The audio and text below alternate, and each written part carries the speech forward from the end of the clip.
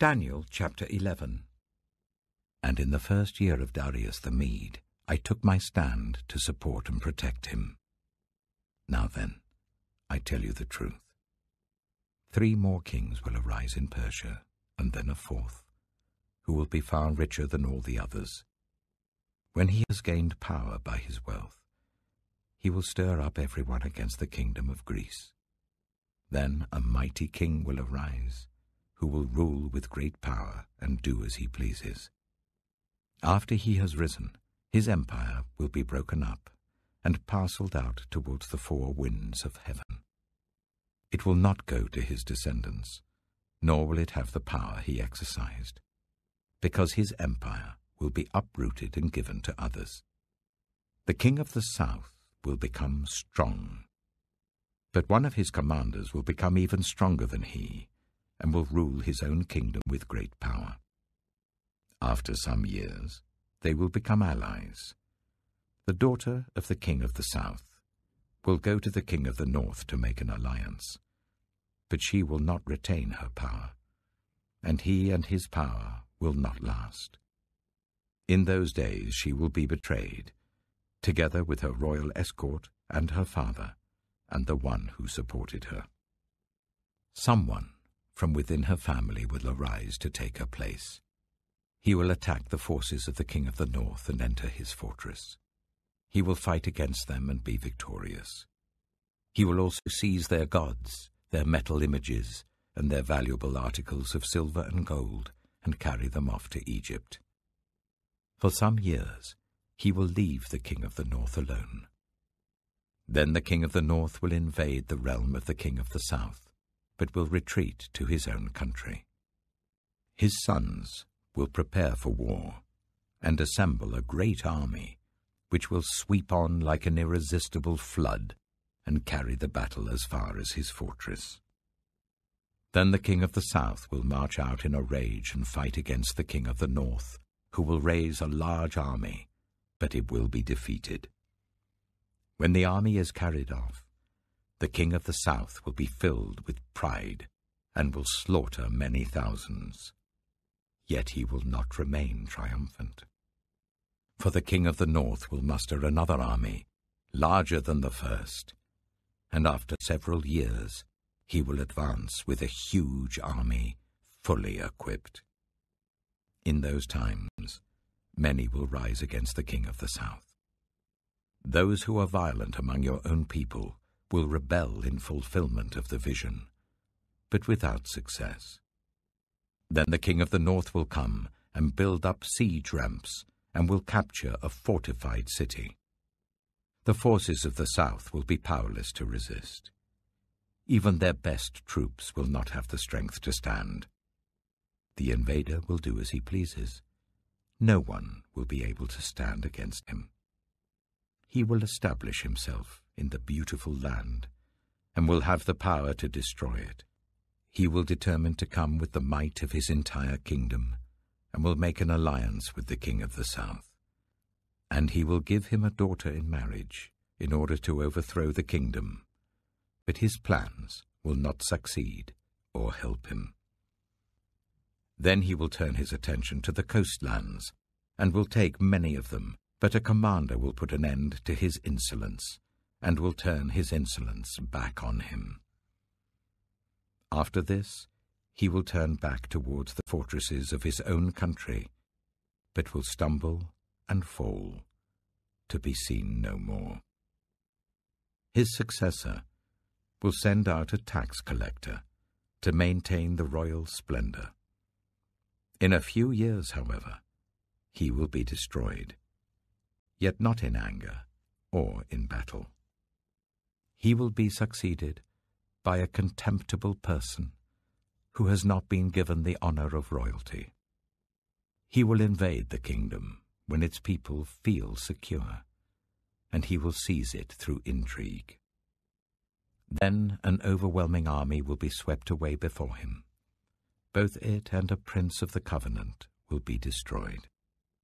After coming to an agreement with him, he will act deceitfully, and with only a few people he will rise to power. When the richest provinces feel secure, he will invade them, and will achieve what neither his fathers nor his forefathers did. He will distribute plunder, loot, and wealth among his followers. He will plot the overthrow of fortresses, but only for a time. With a large army he will stir up his strength and courage against the king of the south. The king of the south will wage war with a large and very powerful army. But he will not be able to stand because of the plots devised against him. Those who eat from the king's provisions will try to destroy him. His army will be swept away, and many will fall in battle. The two kings, with their hearts bent on evil, will sit at the same table and lie to each other, but to no avail, because an end will still come at the appointed time. The king of the north will return to his own country with great wealth, but his heart will be set against the holy covenant. He will take action against it, and then return to his own country. At the appointed time, he will invade the south again, but this time the outcome will be different from what it was before. Ships of the western coastlands will oppose him, and he will lose heart. Then he will turn back and vent his fury against the holy covenant. He will return and show favor to those who forsake the holy covenant. His armed forces will rise up to desecrate the temple fortress and will abolish the daily sacrifice. Then they will set up the abomination that causes desolation. With flattery he will corrupt those who have violated the covenant, but the people who know their God will firmly resist him. Those who are wise will instruct many, though for a time they will fall by the sword, or be burned or captured or plundered. When they fall, they will receive a little help, and many who are not sincere will join them. Some of the wise will stumble, so that they may be refined, purified, and made spotless until the time of the end, for it will still come at the appointed time. The king will do as he pleases. He will exalt and magnify himself above every god, and will say unheard of things against the God of gods. He will be successful until the time of wrath is completed, for what has been determined must take place. He will show no regard for the gods of his ancestors, or for the one desired by women, nor will he regard any god, but will exalt himself above them all. Instead of them, he will honor a god of fortresses, a god unknown to his ancestors. He will honor with gold and silver, with precious stones and costly gifts. He will attack the mightiest fortresses with the help of a foreign god, and will greatly honor those who acknowledge him. He will make them rulers over many people, and will distribute the land at a price.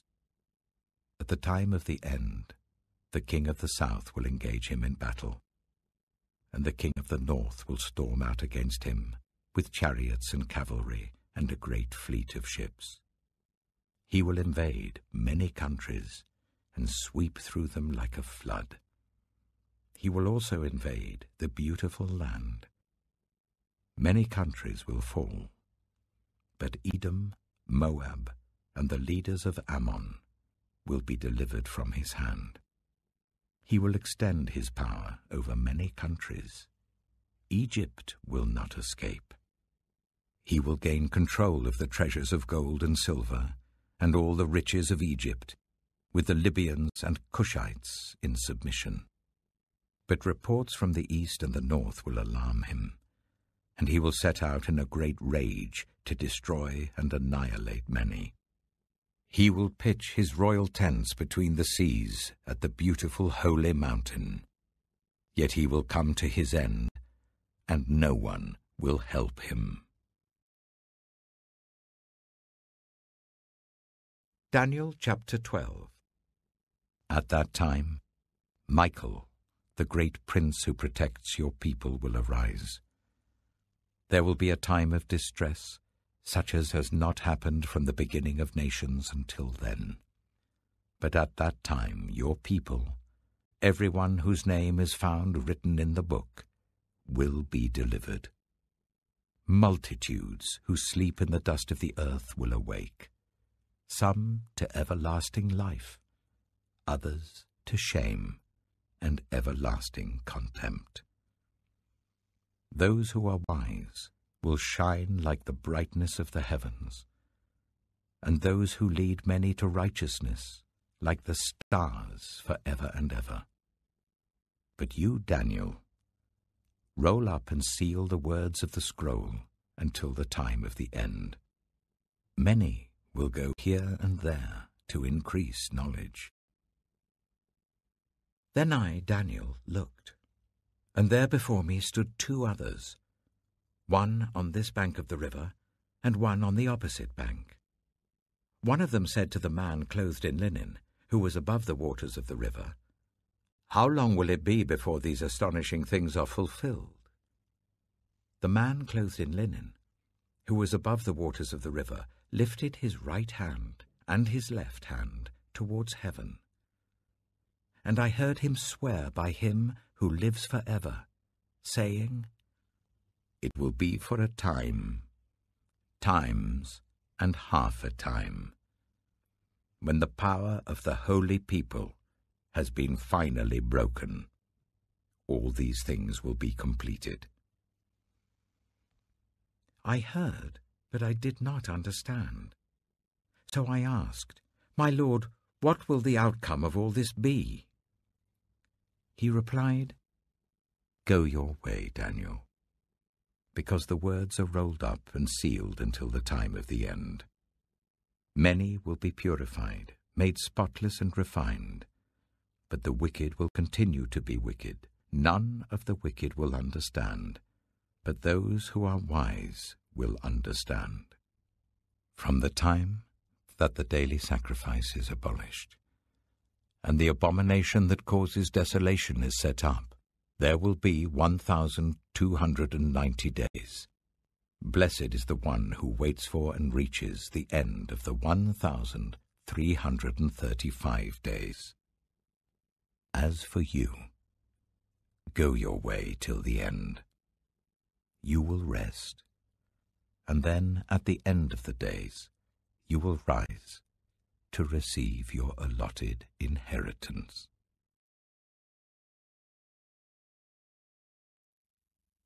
Psalm 130. Out of the depths I cry to you, Lord. Lord, hear my voice. Let your ears be attentive to my cry for mercy. If you, Lord, kept a record of sins, Lord, who could stand? But with you there is forgiveness, so that we can, with reverence, serve you. I wait for the Lord, my whole being waits, and in his word I put my hope. I wait for the Lord, more than watchmen wait for the morning, more than watchmen wait for the morning. Israel, put your hope in the Lord, for with the Lord is unfailing love, and with him is full redemption. He himself will redeem Israel from all their sins.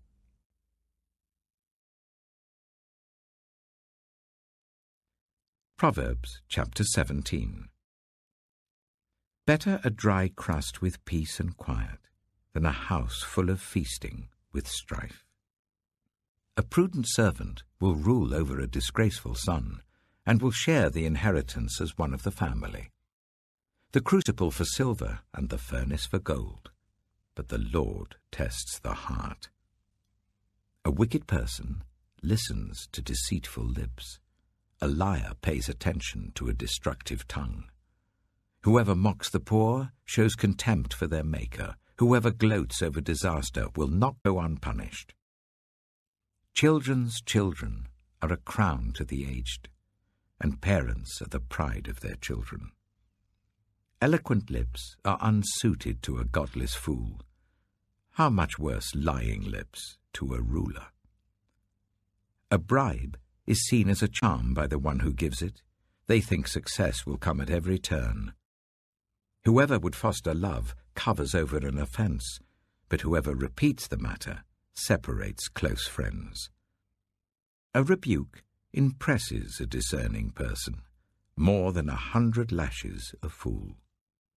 Evildoers foster rebellion against God. The messenger of death will be sent against them. Better to meet a bear robbed of her cubs than a fool bent on folly. Evil will never leave the house of one who pays back evil for good. Starting a quarrel is like breaching a dam. So drop the matter before a dispute breaks out. Acquitting the guilty and condemning the innocent, the Lord detests them both. Why should fools have money in hand to buy wisdom when they are not able to understand it? A friend loves at all times, and a brother is born for a time of adversity. One who has no sense shakes hands in pledge and puts up security for a neighbour. Whoever loves a quarrel loves sin. Whoever builds a high gate invites destruction. One whose heart is corrupt does not prosper. One whose tongue is perverse falls into trouble. To have a fool for a child brings grief. There is no joy for the parent of a godless fool. A cheerful heart is good medicine, but a crushed spirit dries up the bones. The wicked accept bribes in secret to pervert the course of justice. A discerning person keeps wisdom in view, but a fool's eyes wander to the ends of the earth. A foolish son brings grief to his father, and bitterness to the mother who bore him. If imposing a fine on the innocent is not good, surely to flog honest officials is not right. The one who has knowledge uses words with restraint, and whoever has understanding is even-tempered. Even fools are thought wise if they keep silent, and discerning if they hold their tongues.